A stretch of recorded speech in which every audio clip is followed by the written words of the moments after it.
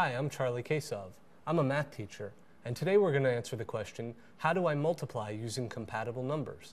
Well, first, what is a compatible number? A compatible number is a number that's easy to use when doing mental math. So let's start with some really easy examples. First, let's say 3 times 30. Well, if you know that 3 times 3 is 9, then 3 times 30 is just 90. That's always easier to use. Those are compatible. Or you can say 4 times 40, which is 4 times 4, 16, so you just say 160. Now, a trick for a little bit harder multiplication, the most compatible numbers are 2 and 10. So whenever you have to multiply by 5, I want you to think 2 and 10.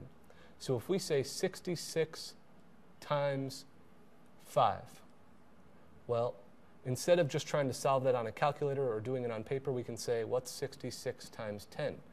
Well, that's easy. That's 660. And then 10 is just 5 times 2, so what's 660 divided by 2?